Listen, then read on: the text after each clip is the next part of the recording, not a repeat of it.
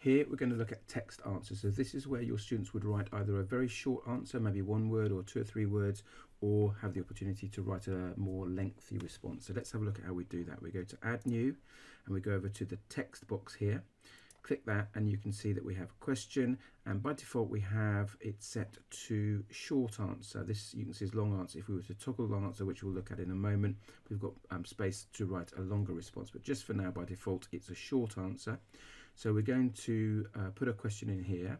Now obviously you can write your question directly. For this purpose I've just quickly made a question which I'm going to copy and paste and Control V, and that puts that into there. So which Olympic Games suffered at the hands of terrorism? Clearly I just want one answer there, one word answer there, so that would go there, and then I can go down and change my points there. So one word, one correct answer, 1 point, and that is done.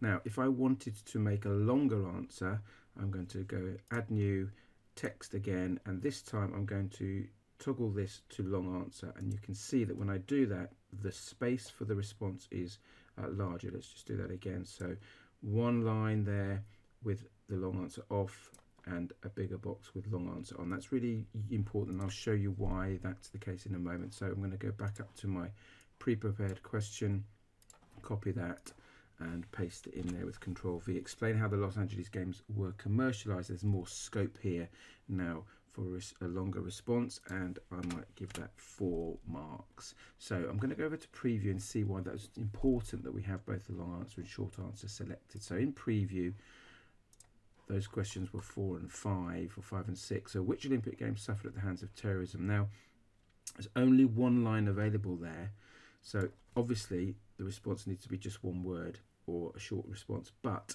if I wanted, and I made a mistake when I'm creating this, and I wanted my students to write much longer response, let's have a look at what happens if I do that.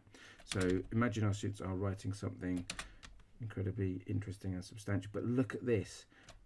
All that's happening is it's just one line, so that's really difficult for them to write and difficult for us to assess when we come to look at this at the back end. So please make sure that if you want a longer response, you check the long answer, because this is what happens when the student is writing a longer response. We just typing away merrily, and then obviously that will return to 3 or 4 lines, but if I keep going and press return, it gives me the option to write more, so that basically the box expands with the size and the quantity of response that I make. So that's really, really important and really useful to be aware of.